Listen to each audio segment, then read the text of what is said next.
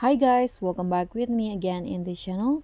On today's tutorial, I'm going to show you how you can create a smooth zoom effect on your videos or photos. So here, just add your photos or video to CapCut and duplicate it and make one of them as overlay.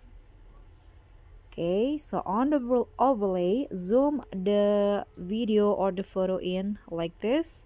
Then go to splice and lower the opacity to around 25 to 30. Okay, click on the check icon. Here I'm going to add 2 keyframes, and on the first one just go to splice and make the opacity back to 100, and this will be the result. So if you want to, you can also zoom in the clip in again like this. Okay, so that's all from me. Thank you so much for watching. Don't forget to like, comment, and subscribe. Also click on the thanks. Bye.